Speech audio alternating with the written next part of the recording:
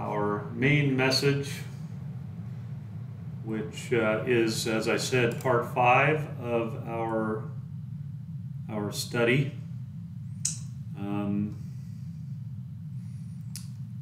Let's see. Hopefully you guys can see what I'm sharing. I will assume you can, since I can no longer see. Well, let me get the chat up here, so in case anybody is saying something, I can see it. Okay, so we've been studying this chapter 68 of where the carcass is, talking about Joseph and the coming judgment by what the author is interpreting as Russia, and the hordes that come with Russia as Gog and Magog. So this is really section 3 of this whole study that we've covered in total 5 parts. And it covers the day of God's fury, which Ezekiel is dealing with at the end of chapters 38 and on into chapter 39. And it's this battle when none shall help Russia that Daniel foresaw. And the meaning of the words Valley of Hamon Gog, as many scholars attribute, is really multitude of Gog. That's what Hamon Gog means, multitude of Gog. And the prophet Joel in chapter 3 tells us that the multitudes in the valley of decision for the day of God Almighty is in that valley. You can see that in Joel chapter 3, verse 2. He says, I will gather all the nations and bring them down to the valley of Jehoshaphat, and I will enter into judgment with them there on behalf of my people and my heritage Israel, because they have scattered them among the nations and have divided up my land. But this valley spoken of here in Joel is also called the valley of judgment, and here called the valley of Jehoshaphat. And it's not here called the valley of Hamon Gog. It's called the valley of Jehoshaphat. And this name, Jehoshaphat, means Yehovah has judged. And this name applied here is appropriate because God's anger toward all nations at that point of time is to bring down judgment. Right? And that's what's happening here. The day of God, that great day, is to bring the nations forward to face their final destiny in the earth and that final judgment. And he, Yehovah, is going to judge them in the Holy Land, which was once given to all the tribes of Israel. Now, we mustn't confuse the valley of Jezreel and the multitudes brought to that place with the valley of Hamon Gog and the multitude gathered there.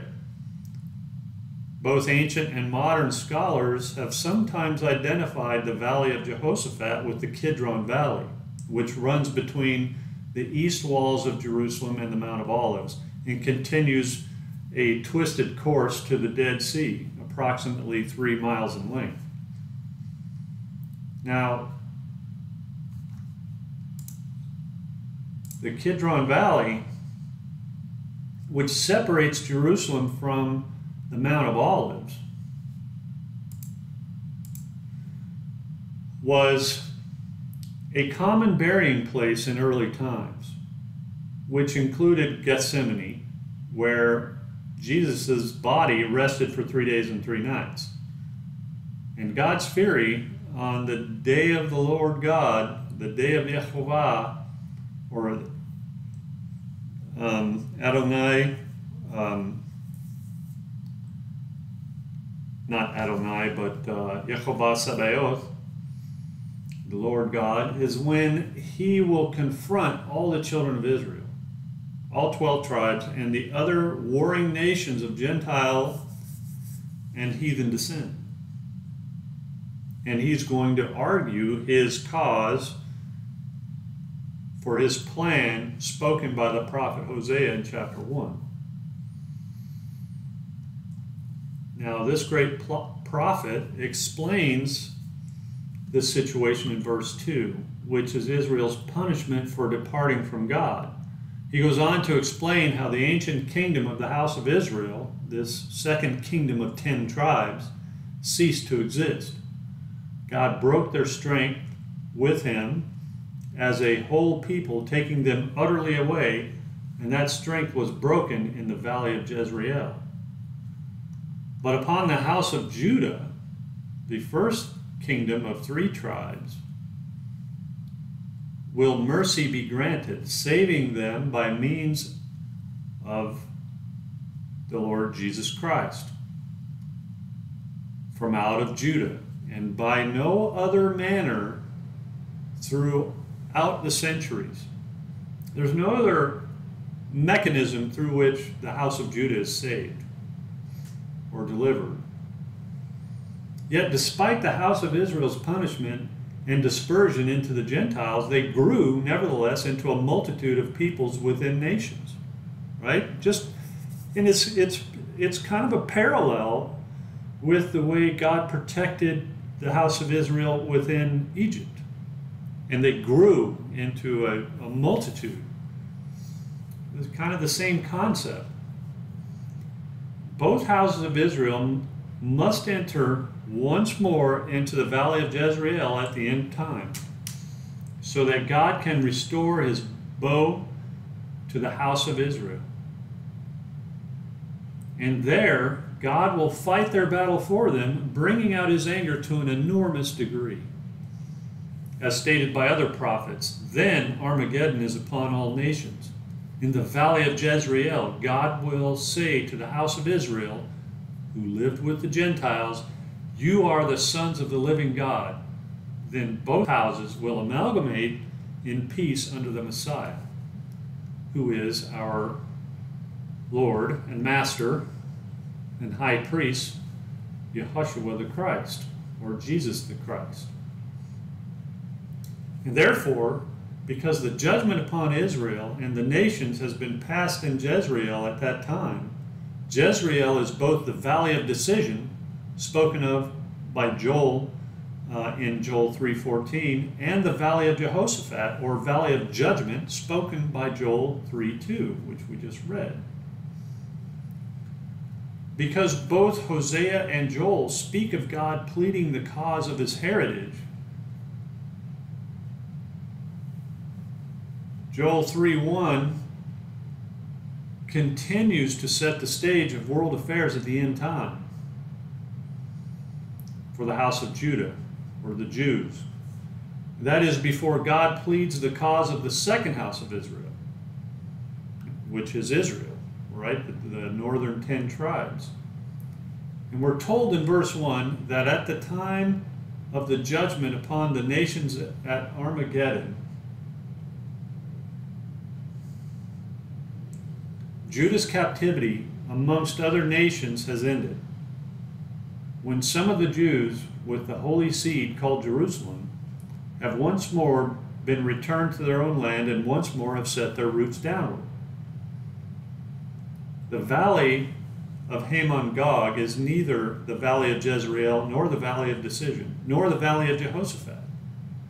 So what of the Kidron Valley? Though the Kidron was once the place of common graves in ancient times, it will not be the place for millions of dead bodies because it's too close to Jerusalem for, standard hygiene purposes. Ezekiel 39:11 through 16 purposefully states the necessity of hygiene, bringing into the picture the dreadful smell that multitudes of rotting bodies would bring, and the noise of birds and animals fighting over the blood and flesh of carcasses. And I apologize for the graphic nature of this description, but this is what it is. 7 months of continual employment to remove the dead is written for the house of Israel to perform that task. Therefore, the valley of the dead of Hamon Gog would be much further away from Jerusalem and into the desert, which would be the correct choice. The valley of Hamon Gog is also east of the sea from Ezekiel 39:11. So, which sea are we dealing with?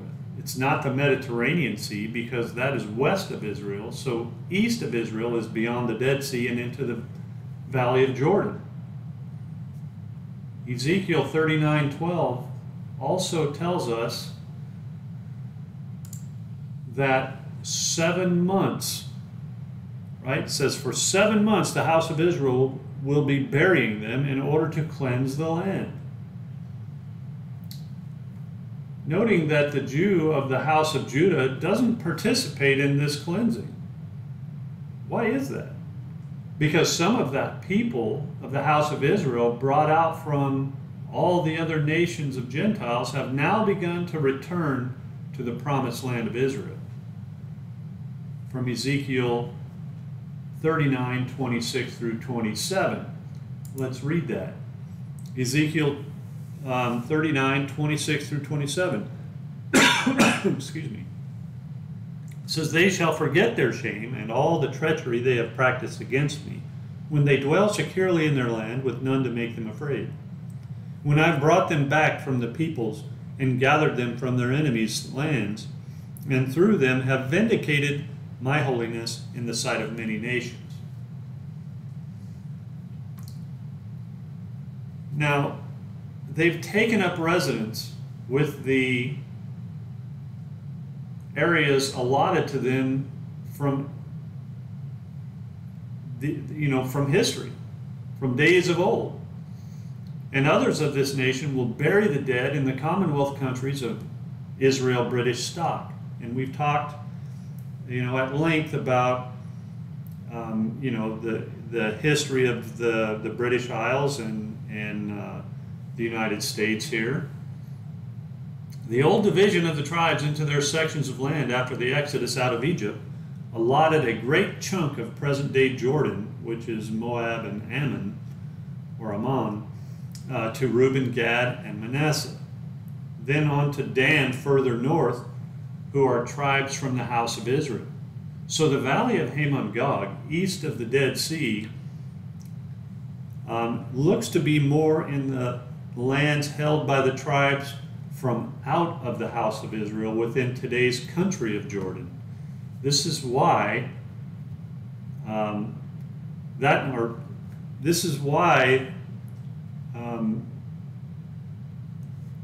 these two reasons, and for these two reasons, only the house of Israel buries them. And we also must bear in mind that God has also caused changes in the world's topography with earthquakes and mountain ranges flattened, making the valley of Hamon Gog a special place set apart from others through destruction. See that in Ezekiel 38:19 through 23. Let's read that. Ezekiel 38:19 through 23 says, for in my jealousy and in my blazing wrath I declare, on that day there shall be a great earthquake in the land of Israel. The fish of the sea and the birds of the heavens and the beasts of the field and all creeping things that creep on the ground and all the people who are on the face of the earth shall quake at my presence. And the mountains shall be thrown down and the cliffs shall fall and every wall shall tumble to the ground. I will summon a sword against Gog on all my mountains, declares Adonai Yehovah. Every man's sword will be against his brother. With pestilence and bloodshed I will enter into judgment with him. And I will rain upon him and his hordes and the many peoples who are with him torrential rains and hailstones, fire and sulfur. So I will show my greatness and my holiness and make myself known in the eyes of many nations. Then they will know that I am Yehovah. I wrote a paper on that phrase, then they will know. Because it's only when we're dealing with judgment of this magnitude that people begin to come awake and acknowledge the sovereignty and supremacy of the Creator. It's kind of a sad testimony, really. So this then is the awesome picture told by Ezekiel of this Russian invasion and lust for power that will eventually fail utterly, because prophecy is against it, right? You can't defeat God, and God already said this is what's going to happen. So Russian failure and that of the hordes with him is cross-checked with Daniel 11:45 with the words, "None shall help him." Let's just take a quick look at that. Daniel 11:45, and we've covered this before. He says, "And he shall pitch his palatial tents between the sea and the glorious holy mountain, yet he shall come to his end with none to help him." None of those so-called friends are going to save him from what's coming.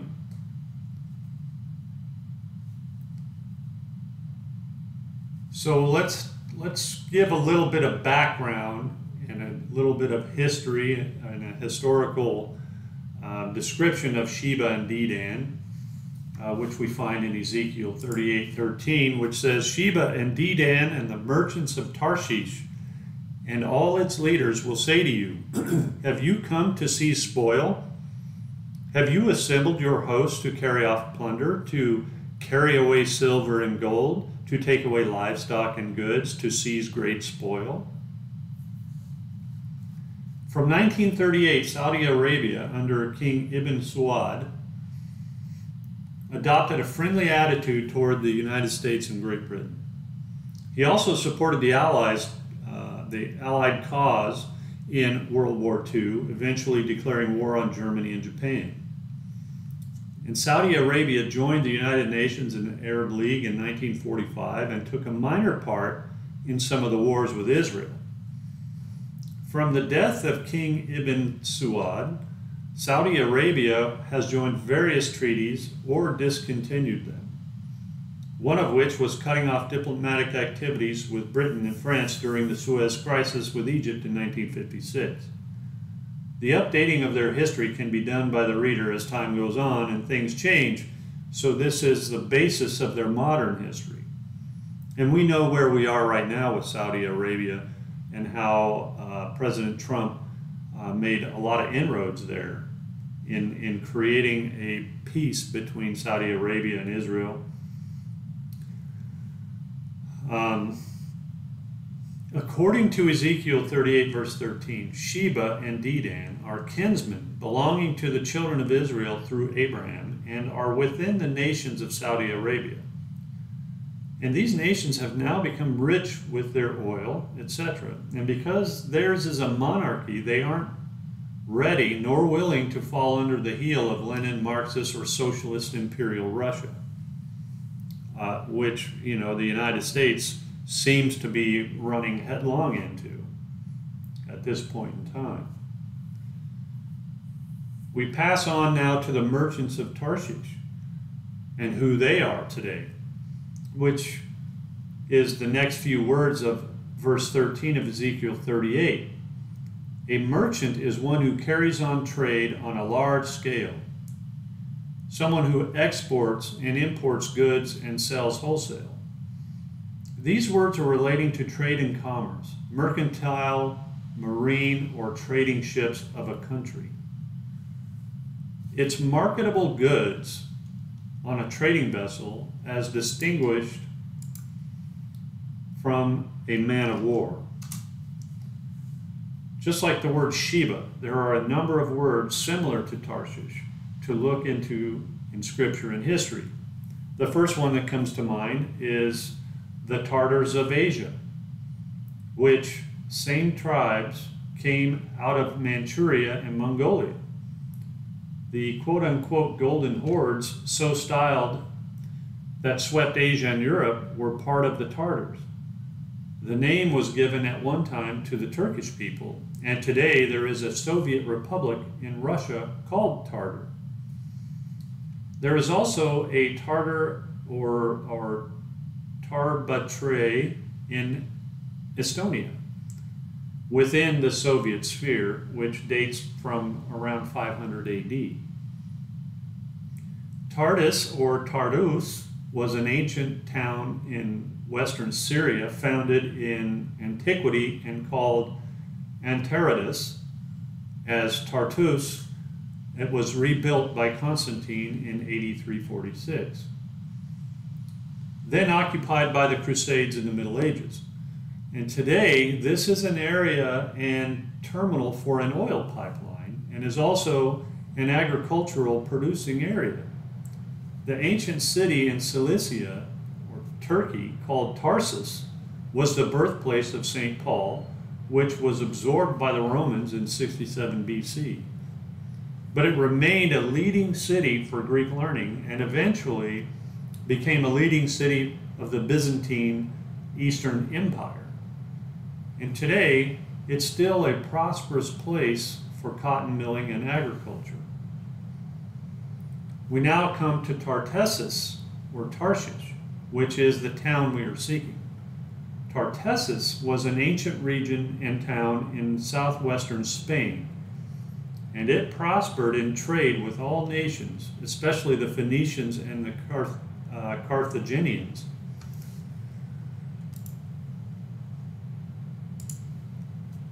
A 1,000 years or more BC, Tartessus and Spain came onto the stage of history as biblical Greek and Latin references speak of Tartessus or Tarshish as an important trader, especially in tin. Now, these people sailed into the Atlantic in search of tin. The exact location of Tarshish is been debated and is in doubt, but it's generally put along the coast of Spain between Huelva and the Straits of Gibraltar. And history says that the Phoenicians from Tyre, which is Lebanon, arrived on the Spanish peninsula shortly before 1000 BC. Other historians say the Phoenicians arrived around the 8th century. It was a thriving trade in metal which attracted others like the Greeks, the Phoenicians, and the Celts. The Greek historians confirming the existence of great treasure in Tarshish of copper, gold, and silver. The Tartessus name was also given to a river apart from the kingdom. It's known that Tartessus was created by the ancient Iberians, or Spain, who developed a complex trade. They used iron, agriculture, fishing, mining, metallurgy, weapons, jewelry, preservatives, textiles, ceramics, pottery, and general commerce. Much treasure and artifacts from the 7th century BC have been found from this colonization far in the land of Castile. And we can read in Ezekiel chapters 27 and 28 of all this rich merchandise. To unravel the history of Tarshish is like trying to unravel who Sheba was, because the ancient peoples were this or that parcel of land. They were intertwined in commerce and in movements of peoples and changes in ruling this or that parcel of land. So when we look at Tarshish in Spain, we're continually reading of the history of the Phoenicians and Carthaginians, with a few Greek explorers thrown into the pot for good measure. And it seems that the Mediterranean in those days was really kind of a central hub or a hive of activity. So let's take a quick look at the Phoenicians. The name itself comes from the word purple because of the murex whelk used for obtaining purple dye for the manufacture of cloth. The leading cities of Phoenicia were Aradus, Byblos, Sidon, Tyre, and Akka. Eventually, Sidon dominated until the 10th century. Therefore, the Greeks used the word Sidonians to denote all Phoenicians. And we can read in history that during the times and reign of Queen Elizabeth I, the Duke of Alva and Sidonia of Spain was most prominent, no doubt his name being a leftover reminder of the Sidonians in Spain. Tarshish, Phoenicia, and Sidonia became interchangeable at times in its history. So the Assyrian invasion upon the Phoenicians stimulated them to colonize the Mediterranean. The effect of the Assyrian in that area is seen in Isaiah 23:13. And you can read all of that chapter and see how Tarshish, the Phoenician cities, Zidon and Tyre are interwoven with one another. And during the time of King Solomon and Hiram, king of Tyre,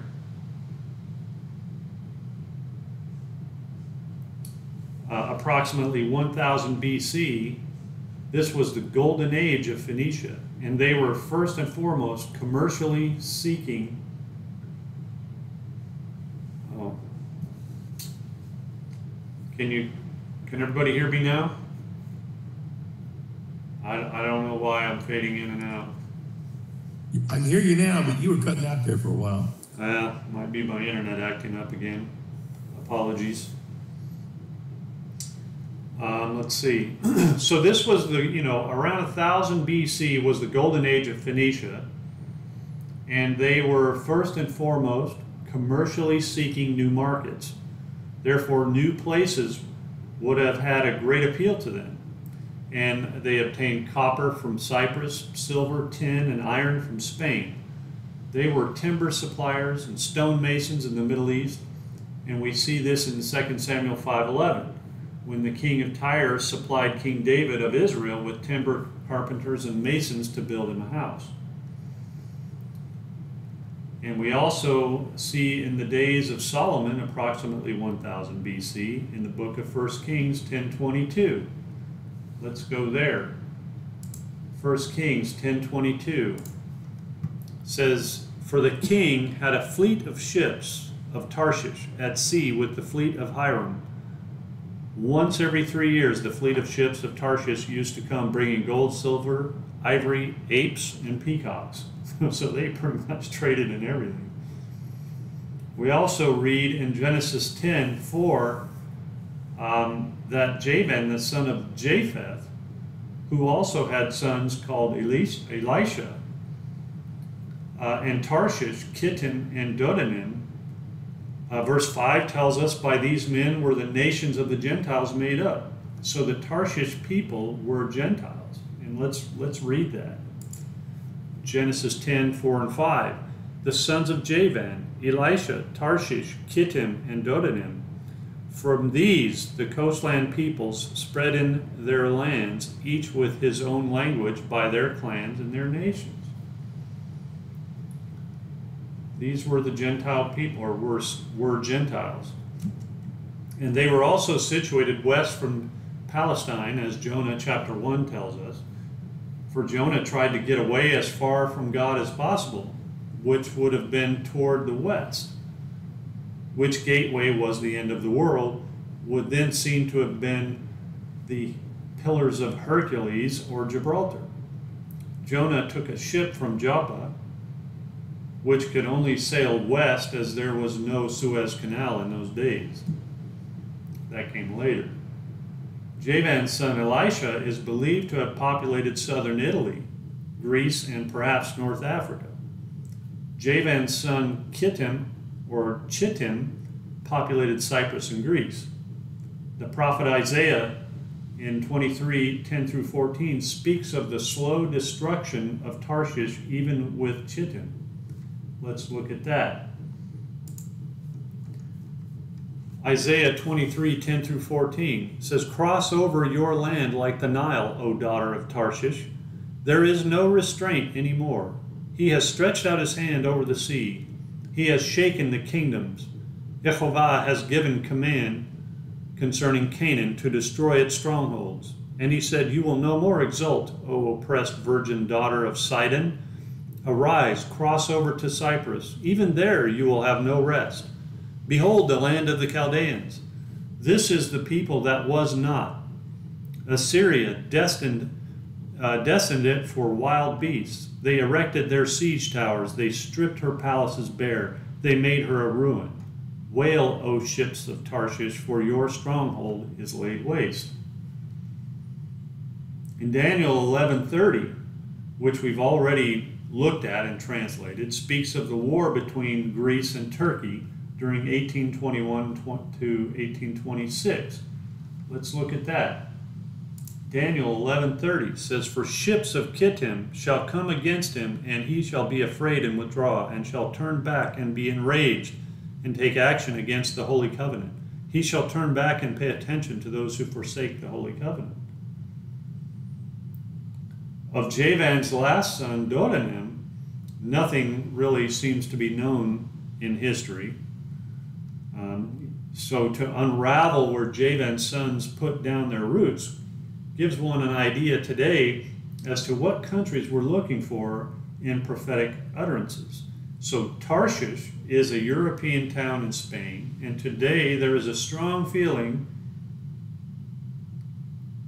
through the many archaeological finds that present-day Seville is Tarshish of old. The ancient Phoenicians played a great part in the lives of Israel and eventually transported many of her sons and daughters by ships. Within the slave trade, which was rife at that time, whoever ruled and controlled land and sea, they were the ones that were prominent. The Phoenician princess Jezebel, daughter of the Sidonian king Ethbaal, in 874 to 853 BC, married King Ahab, and Wes was just reading about some of that earlier. He married King Ahab of Israel, and during the time when the whole nation was divided in two camps. She brought into Israel the cult of one of the Phoenician gods, Baal, especially Melkart and Athaliah. Jezebel's and Ahab's daughter was married to Jehoram of Judah, which Wes just read about today, and took the worship of the gods Baal to Jerusalem, thereby sowing the seeds of inner destruction that helped to tear the people apart. Let's look at 1 Kings 16, 31 through 32. 1 Kings 16, 31 through 32, it says, And as if it had been a light thing for him to walk in the sins of Jeroboam the son of Nebat, he took for his wife Jezebel, the daughter of Ethbaal, king of the Sidonians, and went and served Baal and worshipped him. He erected an altar for Baal in the house of Baal, which he built in Samaria. Right? Samaria was the capital of the northern 10 tribes of Israel.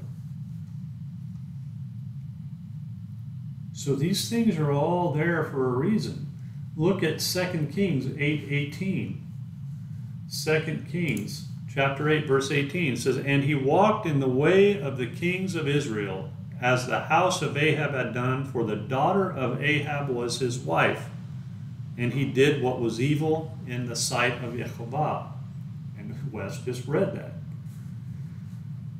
So gradually through time, Tarshish and the Phoenicians spread out and trafficked as far afield as the Cassiterides, or the Sicilian Isles, and Cornwall in the British Isles.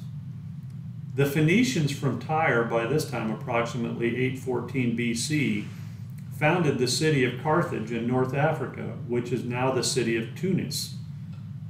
The Phoenician ships sailed voyages for Necho II of Egypt between the 7th and the 6th centuries BC. And around 300 BC, Carthaginian ships explored the coast of Spain, Brittany, and visited the British Isles. And so this intermingling of the many merchants of other nations with Tarshish went on until the Tarshish kingdom, as such, fell. It's said that it came to its demise because of the growth of Carthage and the increased usage of iron everywhere. So the Iron Age kind of played a part in the destruction of Tarshish.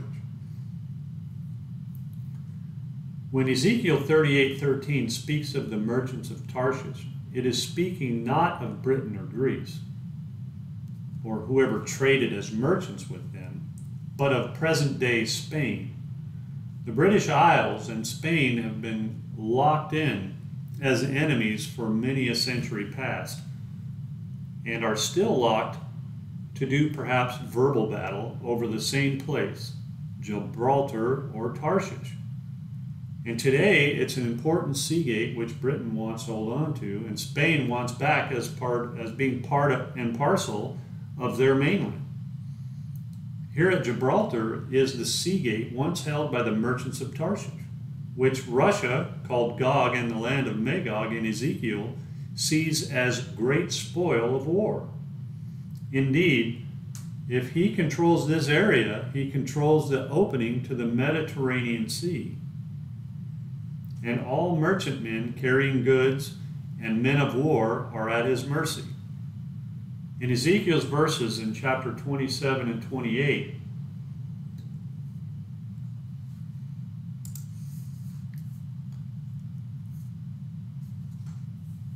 Adonai Yehovah passes judgment on present-day Tarshish, Tyre, and Sidon.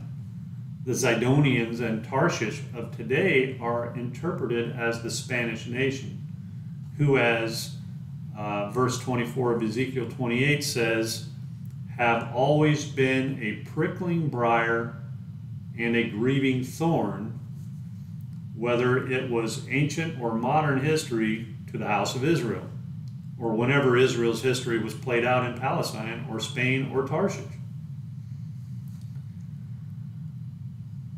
So let's now continue on with Ezekiel 38:13, with all the young lions thereof, right? It says, have you come to take or seize spoil? Who are these young lions spoken of? We've already seen in verse 11 and 12 of Ezekiel 38 that we speak of the British Isles as a place of Israel to dwell safely through years of historical milestones. Now here in verse 13, we also have the word young lions.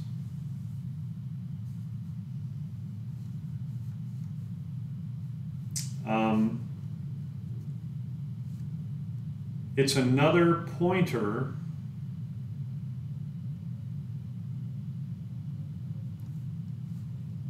and this phrase here, and its leaders, is the phrase young lions in the KJV, I believe. Let me look that up real quick. Apologize.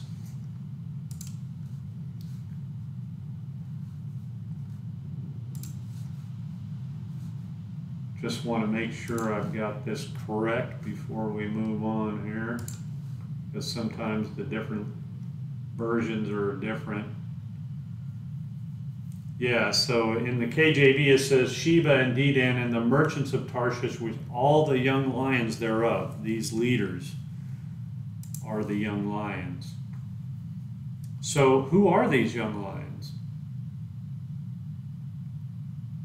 Right? We know that they speak of Israel. And here in verse 13, we have these young lions. And it's another indicator or pointer to the house of Israel and the British Commonwealth. So it's quite natural to jump to conclusions from this verse to say it speaks of Britain because men speak of England as the old mother lion and the young lions, her daughter dominions. This idea has been around for many years. And it's not enough, however, when unraveling Scripture. You have to seek out the understanding if the proof is correct, or to prove something is correct. The beauty and reality of proof is just magnificent in its unfurling of truth in Scripture. So let us take a look at lions and who they are. So Jacob is the old lion from Micah 5:8.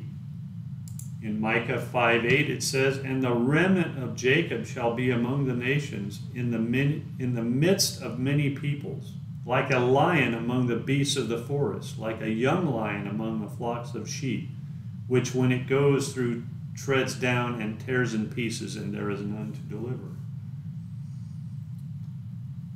So in this verse of Micah's, there are two remnants of Jacob, Israel, right? So let's go. This remnant of Jacob shall be among the nations. So let's go now to Genesis 49:9, which says, "Judah is a lion's cub from the prey, my son, you have gone up. He stooped down, he crouched as a lion and as a lioness. Who dares rouse him?" Right? So Jacob recognizes Judah's role in life directly from him, hence the words, "my son." And he was hidden in the nations, right? That's what it says. And so Judah's role is identified here. And again, Jacob says, "Who shall rouse him up?" Or who shall rouse him? And what we're going to cover now in Nahum 2:9-13 is not only the destruction of Nineveh, the capital of the Assyrian Empire, in this chapter, but a continuation into prophecy and a continued destruction of Jacob and Israel, who are two nations in the earth at the end time of their days. So let's look at that. It says, "Plunder the silver, plunder the gold. There is no end to the treasure or of the wealth of all precious things. Desolation and ruin, hearts melt and knees tremble, anguish is in all loins, all faces grow pale. Where is the lion's den, the feeding place of the young lions, where the lion and the lioness went, where his cubs were, with none to disturb? The lion tore enough for his cubs and strangled prey for his lionesses. He filled the caves with prey and his dens with torn flesh. Behold, I am against you, declares Yehovah Sabaoth, and I will burn your chariots in smoke, and the sword shall devour your young lions. I will cut off your prey from the earth, and the voice of your messengers shall no longer be heard." Now, when Nahum, the prophet, wrote these verses, it was around the reign of Hezekiah, which is around 724 to 695 BC. And it was about 150 years or so after Jonah's prophecy on Nineveh. The divided kingdoms of Israel and Judah had been hammered by wars with Assyria, who made inroads upon them, especially the northern kingdom of Israel. Syria, under Hazael of Damascus, dominated both kingdoms around 841 to 790 BC. Thus, they suffered humiliation. The hordes of the north against Israel, which were then the Assyrians under Tiglath-Pileser III in 743 BC, plundered and pillaged both nations, especially the house of Israel. They took away people as prey and their gold, silver, and pleasant furniture. And again, the Assyrians returned under Tiglath-Pileser III in 733 BC and carried away captive many children to the northern towns, which that story is told in 2 Kings 15 through 29. Their faces were once more to gather blackness and their knees to knock with fright, as those fearsome Assyrian warriors came again into Israel, this time under Shalmaneser V and Sargon II in 722 to 705 BC. Their capital city, Samaria, fell, and they took away the children of Israel out of their own land, then replaced them with people out of other nations, and took away the remaining treasures, from 2 Kings chapter 17. Their dwelling place of the land of Israel was lost, where once they feared no man, and they dwelt safely under God's hand and under their own kings of David and Solomon. It was a land where once their father Jacob, or Israel, the old lion, had walked. He who sired them worked for them and brought them riches and a sense of nobility, giving them protection because of the fear of his God, the Holy One of Israel. His lionesses were Rachel, Leah, Bilhah, and Zilpah, and the young lions were theirs and his children. The place of Israel's dwelling, as Nahum recalls, became a question mark in history. This she of the house of Israel, of the land of the lions, became swallowed up in other Gentile nations, and they without a distinguishing feature.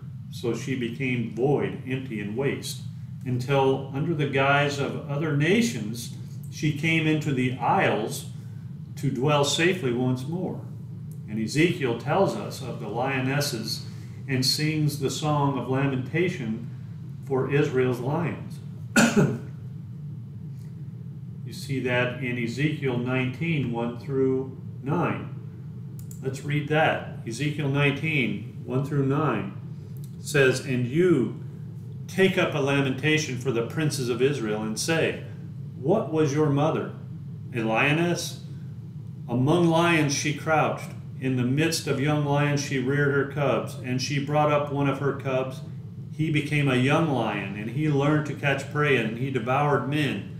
The nations heard about him. He was caught up in their pit, and they brought him with hooks into the land of Egypt. When she saw that she waited in vain, that her hope was lost, she took another of her cubs and made him a young lion. He prowled among the lions. He became a young lion, and he learned to catch prey. He devoured men and seized their widows. He laid waste their cities, and the land was appalled, and all who were in it at the sound of his roaring. Then the nations set against him from provinces on every side. They spread their net over him, and he was taken in their pit. With hooks they put him in a cage and brought him to the king of Babylon. They brought him into custody, that his voice should no more be heard on the mountains of Israel." So this is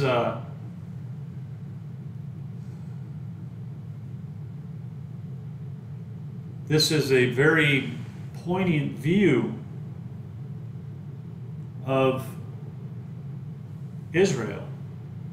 Right, in verse 5, this she, meaning Rachel or Israel's wife, for she is the mother of this young lion and the mother of the house of Israel, who mourned for her child in the spirit of Israel. This young lion's heritage, from verse 4, however, eventually became head of the house of Israel as an Ephraimite. Then the nations feared him. Yet his hope was lost because of his evil ways. The Assyrians plundered him and took him away in chains. Then Israel took another young lion called Benjamin with Judah and made him head of the other young lions. Then Judah became more important than the others after Joseph was sold into Egypt. Judah found favor within all Israel and he became favored ruler over Israel.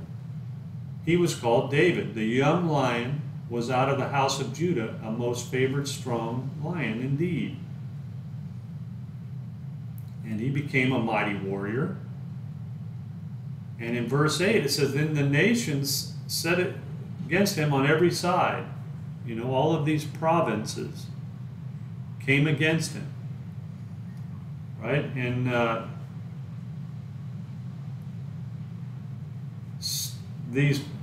David's name is also Judah, out of Jacob, the second chosen young lion out of the whole nation of Israel. So when David died, his kingdom of Judah's lineage made war with all Israel. when his name was called Rehoboam. This man, or lion, causing them in a state to divide or become provinces. Right? They spread their net over him, and he was taken in their pit. When David, the young lion, subjugated Damascus of Syria and ruled that city, Israel had much trouble with Syria after that. Hazael, king of Syria, ravaged the provinces of Reuben, Manasseh, and northern Israel. When Judah had another young lion, called Ahaz, king of Judah, he fell into the pit set for him on every side of the provinces, because Ahaz roared and made a great noise, yet was a foolish young lion. In one day 12,000 men of Judah fell in battle, and Pekah, king of Israel, took 200,000 men, women, and children captive. Rezin, king of Damascus, also took captives. Judah was then invaded by the provinces of Edomites and the Philistines. So the nations and provinces set upon him on every side, just as the verse says. The pit was dug and the trap sprung. And then Ahaz, king of Judah, asked Syria for help, then under King Tiglath-Pileser, who also distressed him. You see that in 2 Chronicles 28, verse 20. And this was to prove their eventual fall into the Assyria-Babylon net, if you will. And it says that they put him in a cage and brought him to the king of Babylon. So this to be put in a cage is to be in a ward, is to have a watchman or guardian in confinement, in custody. So he's brought into custody. They brought him into chains. He was brought before Nebuchadnezzar, king of Babylon.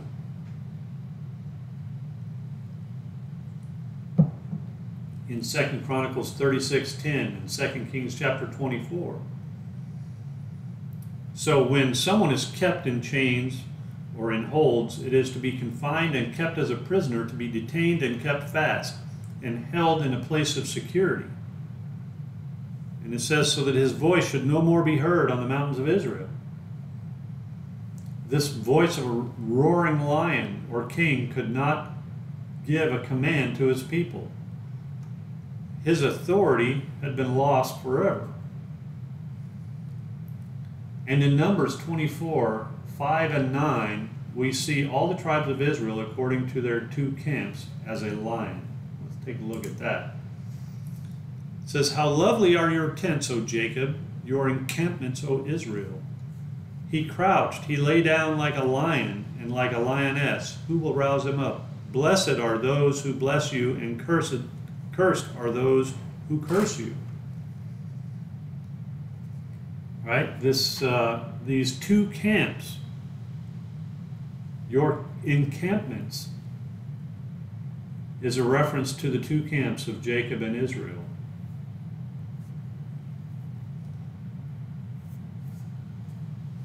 Now of Gad, it is said in Deuteronomy 33:20, it says, and of Gad he said, blessed be he that enlarges Gad. He dwells as a lion and tears the arm with the crown of the head. And we know that our Master, Jesus, Yeshua the Messiah, was called the Lion of the tribe of Judah in Revelation 5:5. We see in 33:20 it says, and of Gad he said, blessed be he who enlarges Gad. Gad crouches like a lion, he tears off arm and scalp. And then over in Revelation 5:5 it says, and one of the elders said to me, weep no more. Behold, the Lion of the tribe of Judah, the Root of David, has conquered, so that he can open the scroll and its 7 seals. So even the called remnant from out of the two camps of the nation Israel, which are Zion and Jerusalem, are called lions. from Jeremiah 51:35 and 38. Let's look at that. Jeremiah 51:35, the violence done to me and to my kinsmen be upon Babylon. Let the inhabitant of Zion say, my blood be upon the inhabitants of Chaldea. Let Jerusalem say, they shall roar together like lions, they shall growl like lions' cubs.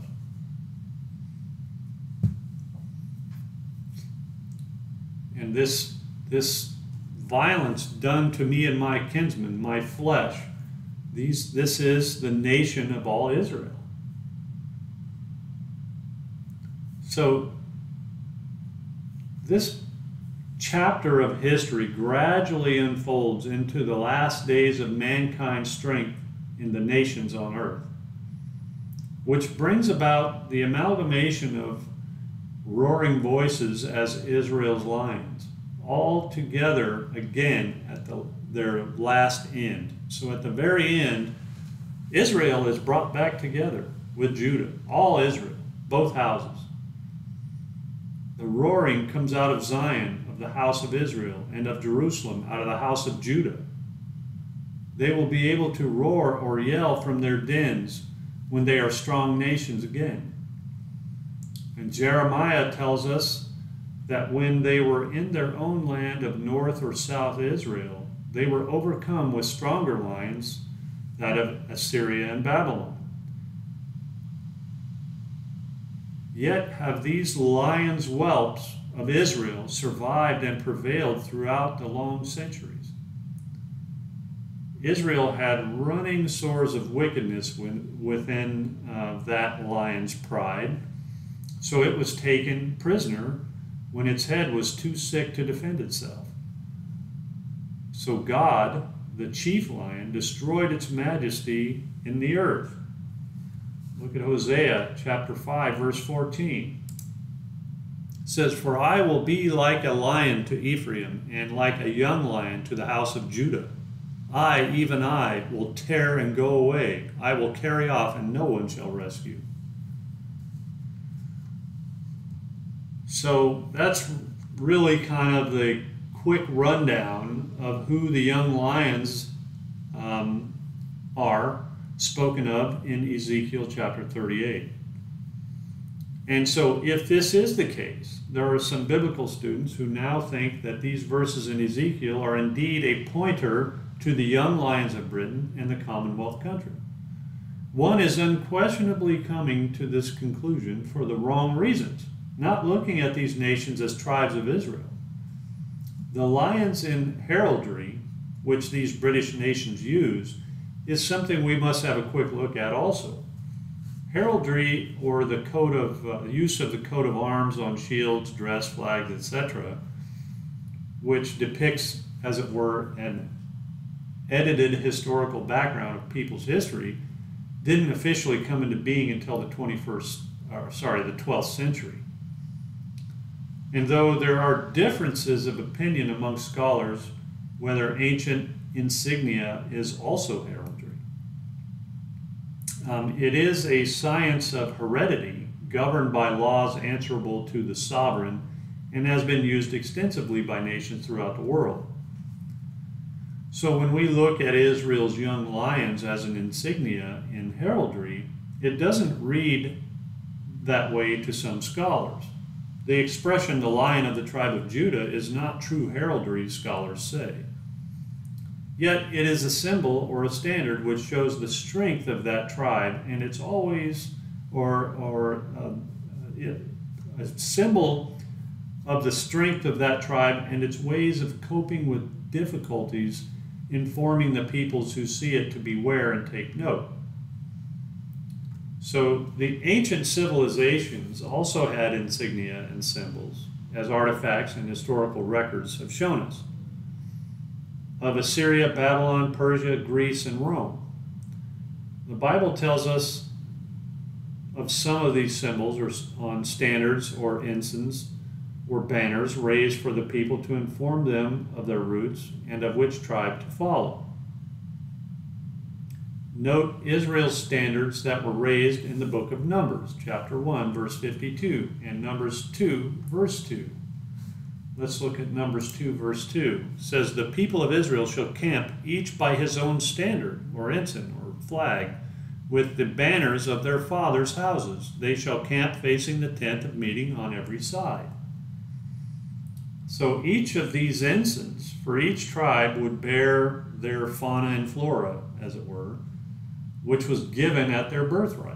Hence the sentence, the Lion of the tribe of Judah, given in Revelation 5:5, showing Jesus' descent from Judah. It is possible that if the standard of Christ were raised today, that it would bear the insignia of an old lion representing Jacob and Israel, a young lion representing Judah, a star and scepter, which is Jesus' personal sign, from Numbers 24:17. So let's turn there. Numbers 24:17 says, I see him, but not now. I behold him, but not near. A star shall come out of Jacob, and a scepter shall rise out of Israel. Now, angels are also referred to as stars. Let's not forget that. It shall crush the forehead of Moab and break down all of the sons of Seth, or Sheth. So we would perhaps read also of the standards or flags of the nation of Israel in the same manner, with each having its own armorial insignia, but always with an old lion representing Jacob and Israel. It seems that we can also call Israel's standards true heraldry, which biblically is always of an hereditary factor, because the lions of Israel began their heraldry in the wilderness thousands of years ago. So today, those same lions as insignia remain in the house of Israel, lands of British stock and upon their adopted countries, which are indeed continuing emblems in the last days of which Ezekiel speaks. The old lion in the thinking processes of modern times is represented by Mother England, and the young lions that of her dominions or Commonwealth countries. They who would bear their lineage out of British stock in the colors and insignia of lions in their respective flags, etc. So we're dealing with the lions of the house of Israel here in Ezekiel, as the verses of Scripture indicate. The British insignia of the lion and the unicorn are far more impressive as at first perceived by mankind. Biblically, the lion represents Jacob and Israel, who is the father of this nation. The unicorn represents Joseph, who is head and strength of this nation throughout their checkered past. Heraldic writers tell us that the unicorn as a fabulous animal is mentioned by Greek and Roman authors as a native of India. The unicorn is represented as a horse or a kid with a single horn in its forehead, which was also portrayed by the Assyrians on reliefs. And it's also said that the mystery of this mythological creature stemmed from the fact that the Crusaders saw wild antelopes of Syria and Palestine armed with long, straight, spiral horns set close together. And when they turned sideways, the two horns appeared to become one. So whatever the animal was, the unicorn represents Joseph and Israel biblically. And Deuteronomy 13-17 shows that. So let's look at that. Here it says, and of Joseph he said, blessed be the Lord, blessed be Yehovah, or blessed by Yehovah be his land, with the choicest gifts of heaven above and of the deep that crouches beneath, with the choicest fruits of the sun and the rich yield of the months, with the finest produce of the ancient mountains and the abundance of the everlasting hills, with the best gifts of the earth and its fullness in favor of him who dwells in the bush. May these rest on the head of Joseph, on the pate of him who is prince among his brothers. A firstborn bull, he has majesty, and his horns are the horns of a wild ox. With them he shall gore the peoples, all of them to the ends of the earth. They are the 10,000s of Ephraim, and the thousands, and are the thousands of Manasseh. And again, we have to look at a different version to get the meaning here, because the ESV kind of obscures it. And, you know, it says in verse 33:17, the KJV says, his glory is like the firstling of his bullock, and his horns are like the horns of unicorns. Right? And here it says wild ox. So maybe it's a translation thing, I'm not sure. But suffice it to say, this is speaking of Israel and Judah. So here it seems is the hand of God in Britain's heraldry. Each individual nation in the British Isles has its quote-unquote lion in the sovereign standard, that of Scotland, Wales, Ireland, and England. The Commonwealth countries and the young lions of America came out of all these lions, and all of the Israelite tribes, these young lions. They populated the far-reaching dominions ruled by the old lion of British Israel. Joseph has nurtured them from his prolonged blessing from God over the centuries. The lion of Judah's house was mixed among the people when dispersed in the Gentile and other nations. He was also nurtured by Joseph and lived to be identified in the nations as the Jew. In the Gentiles was Jesus. In the Gentiles was Jesus, Israel's great lion of the tribe of Judah. This then is the identification of the young lions of Ezekiel 38. Knowing also we are here unraveling again another facet of the history of the British Isles, or the nation of the house of Israel. And this is a very complex, complete, far-reaching, and tremendous interpretation or translation, no doubt. And, you know, it's going to require a lot more study to really get it cemented into our brains. So we go back to Ezekiel 38:13.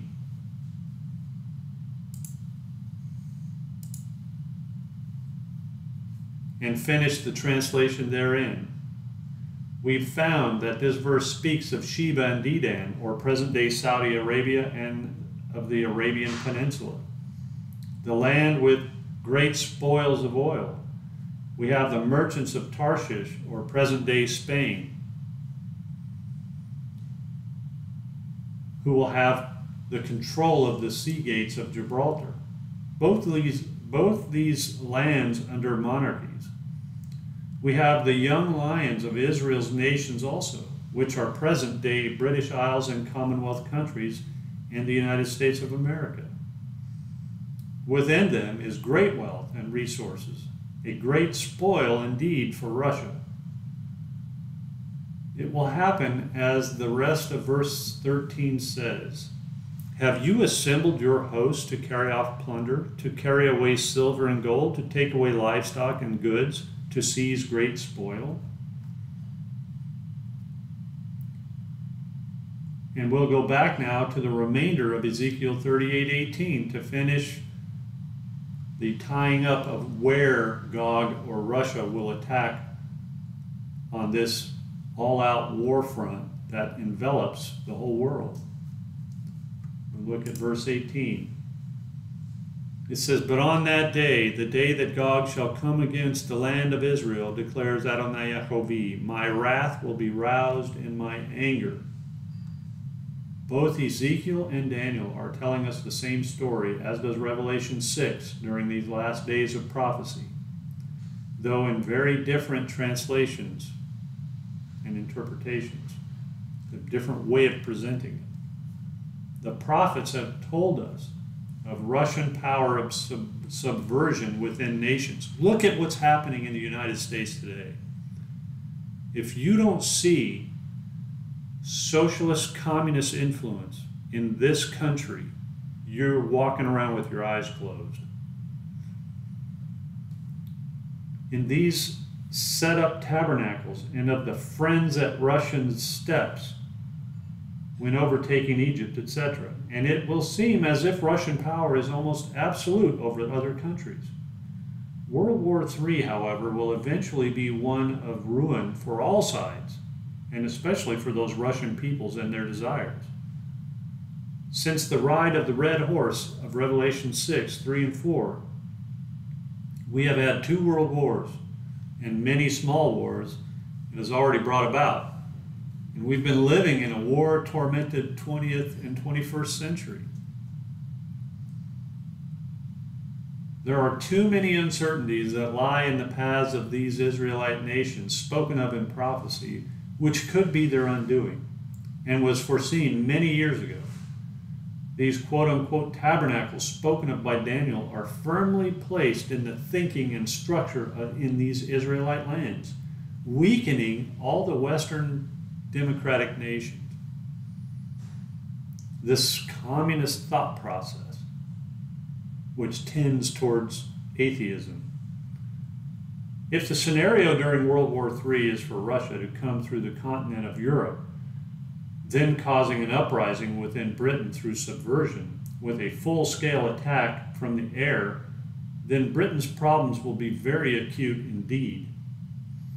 When Ezekiel saw into our century by making the statement that Russia will ascend and come like a storm cloud to cover the land, Ezekiel was seeing air bombardments, or at least potentially seeing air bombardments of great magnitude, which were unheard of in his day that long ago. The air threat to the British Isles is very real indeed, just as it was in the Second World War. The need in the Isles, as in the American continent, is to repair, reorganize, and to make better provisions for its air defenses. Public and government opinion over national security should not be relaxed when the peace calls escalate, right? And what I think we're seeing this right now. But rather, much vigilance in all spheres should prevail. But knowing how apathetic these people can be from past history, caution will take a back seat until sudden destruction is spoken by the Messiah. It's until that destruction is let loose on them. And this apathy and unreadiness we saw clearly in history in the run-up to 2 world wars. The British Isles and the United States must make an absolute quick defense system for a conventional war at least. They cannot escape Russian attention from its air force, which is obvious from prophecy. Britain is so small and out in the seas on its own, who is very vulnerable to air attacks on a much grander scale than we saw in World War II.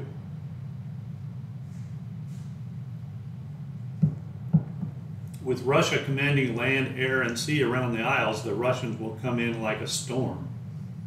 Even if the situation in the Isles is a floating armament depot for the USA and the continent in the event of an all-out war against Russian aggression, this alone will make her a target for much air attack. The United States and Canada will not escape either, because this indeed is a war to end all wars, toward the desire of others to end the life of the 2 nations of Israel in Jew and Gentile. So, brethren, this is really a peek into what could be the potential future for the British peoples, the United States, Canada.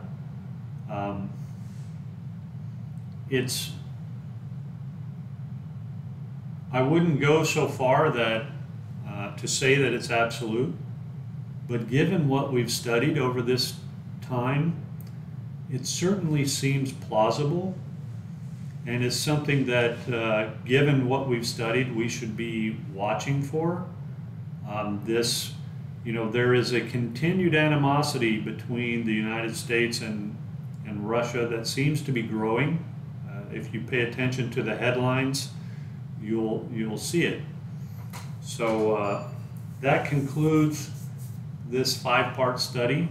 We will cover other sections of this work in upcoming studies, but we will conclude this section today. So hopefully you found it interesting. It was a lot of information, and we'll publish this on the website. It needs to be cleaned up a bit, but we will publish it. It's the author gave rights to publish it, so we will do that. And I think we'll put it out there for people to study, for sure. So with that, we will end our formal service with a hymn and a closing prayer.